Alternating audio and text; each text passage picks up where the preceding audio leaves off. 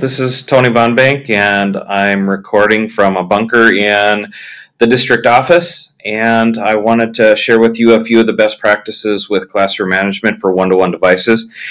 If you have devices on carts in the classroom a lot, you probably know quite a bit about this already, and you might be able to flip through it quicker. You might be pretty confident with this altogether. That's great. I don't mean to question anybody's ability to use technology in the classroom.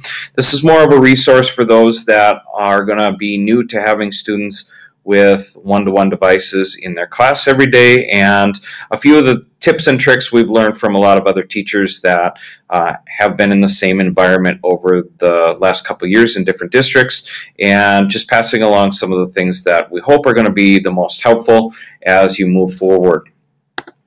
One of the main things is that your job is not really to manage the devices. You have technicians in the building in the Chrome Depot that are going to help kids with the devices. Your job is still just, as it always has been, to manage the students. That has not really changed. The devices are really not going to change that either. Good teaching is still good teaching. Most of your best practices for classroom management are going to work exactly the same when they have the devices in the room. You might just need to apply some of those same types of expectations and procedures to using the Chromebooks as well. Lesson development. Chromebook use is going to be inherently a little bit more engaging, at least it should be. That's one of the big sells for it. But as you build your lessons, making sure that the targets are really clear and that there's a really clear connection between what you're doing with your lesson and what you're doing with the Chromebook. And, I think that comes with practice. But it's really great to be able to say, students, today we're going to be using the Chromebooks to use Google Maps to take a look at some of the battlefields that we've been learning about with the Civil War, and making it clear that that's a very specific task that meets a very specific target that you're working on in the class. By comparison, it's probably not as effective to say, today we're going to be learning a few things about the Civil War. You can have your computer open and you can take some notes as we go, and we'll see if we have any time to look at some pictures at the end. That's probably going to invite a little bit more trouble as we go. As with anything, clear expectations. That's hard sometimes when you're new to this environment to know, well, what am I supposed to tell them? What are my expectations going to be when I'm not even sure? I would say, think worst case scenario. What are you most concerned or afraid of? And build your expectations in a positive, friendly way around that. If your biggest concern, and it should be, with kids screwing around on the Chromebooks and not paying attention to the lesson, then we need to set up some procedures that will bypass that as easily as possible. But being proactive with this is definitely far more effective than finding out problems over the course of a couple of weeks or a month and then retroactively trying to nip that. That's not as easy to do as you can imagine. Some sample expectations for starters. Just let them know that while we're working on something, you're going to have only the tabs open that I've asked you to open, and you're not to have any outside tabs open during a lesson. And that includes maybe YouTube or a game or something like that. Make that clear and maybe explain what the consequence might be. Maybe the consequence is you won't be able to complete the lesson in class. You'll have to work on it at home or something like that. Consistency is key with that. So whatever you set up for your expectations, you'll want to follow up on that the exact same way. And one thing that we do see and hear from other teachers is, sometimes that consistency is tough because your quote-unquote good kids and your quote-unquote trouble kids sometimes are looked at differently, and we want to avoid that as much as possible. We want to look at everybody as equal learner.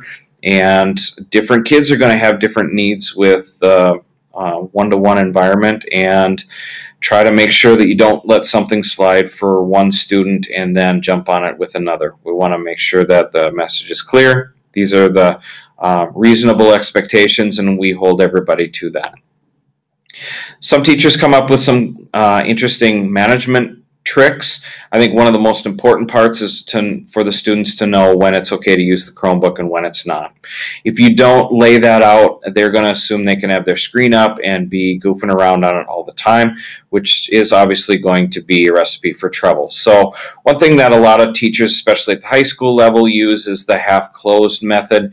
If it's something you're going to be going back to in 5 minutes, 3 minutes, 10 minutes, have them close the cover halfway so that their eyes are on the lesson, wherever that is, whether that's a discussion or whether that's a teacher up front or what have you. And then have them go back into their task again. You know, the other thing that is kind of important as you go is the classroom arrangement. Standing at the front with everybody having screens open is obviously also troublesome. It's kind of a break from what we traditionally think of as teaching, although I think most teachers now know that, you know, there's going to be trouble in the back row no matter where, no matter what I do when I'm standing in the front. So, you know, moving around is probably pretty important. Wherever possible, I know that sometimes actual physical space with a lot of kids in the room might prohibit this a little bit, but wherever possible, be on the move as much as you can. Some teachers just made one simple switch and switched their main podium to the side rather than the front.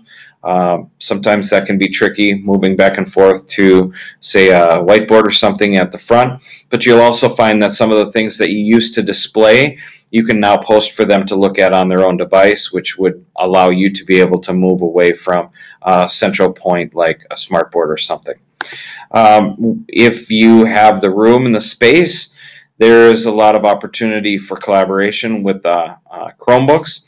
You might experiment with some clusters or with some different non-traditional arrangements. It'd be a good time to make some of those switches, or at least experiment with that a little bit so that you can walk around and be a lot more mobile.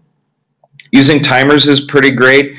You want to let them know, hey, we're going to do this task in this amount of time, and then we're going to be done with the Chromebooks for a while, and keep them to that. Also, Schoology is the connective tissue for all of the one-to-one stuff. All the things that you used to have to copy 150 or 80 copies of, you can now post for them and maybe have a classroom set of 30 just so that they have something in front of them.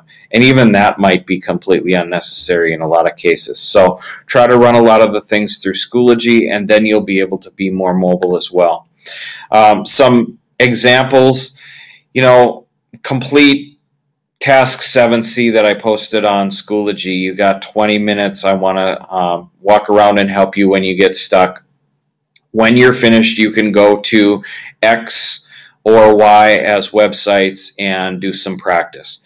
If you're not going to do that, you can close it so that you don't get in any kind of trouble. It's important to let them know that, you know, step 2 follows step 1, and to know the natural progression of what they're doing with their time. Also, you want to really avoid saying, well, we've got, you know, when you're finished, you might have 15 minutes. You can just surf the internet when you're done. That's obviously going to be very problematic and distracting to other students. So you want to say, hey, if there's downtime, you're going to close your Chromebooks and you're going to read, or you're going to do whatever else you're going to do. Or you can set up a set of approved sites that you are okay with them using during digital downtime, but only if they're on certain links. That'll help keep the learning continuing and keep them out of trouble. Speaking of trouble, we don't want any gotcha moments. We want to make it clear that, you know what, I can check the history on your device. If you clear that, we can call in and we can find out where you've been. You can let them know before you take a test, hey, if I have any questions about test security, I'm going to check histories and I'm going to move forward with consequences. We don't want to have any gotcha moments. We want to have this be a safe place to learn. And make sure that you use your student leaders. They're great resources.